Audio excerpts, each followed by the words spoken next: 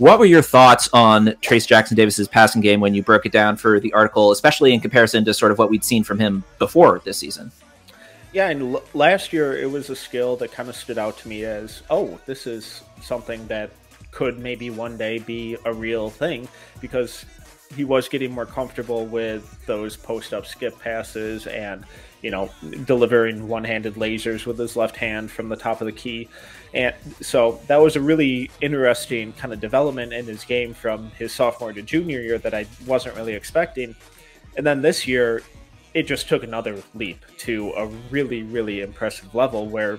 he's probably one of the best passing big men in the country right now, with his vision, with his accuracy, the pace that he puts on the ball, how calmly he deals with double teams. It went from an intriguing kind of side skill to like a holy crap, this is something that could take his game really to the next level.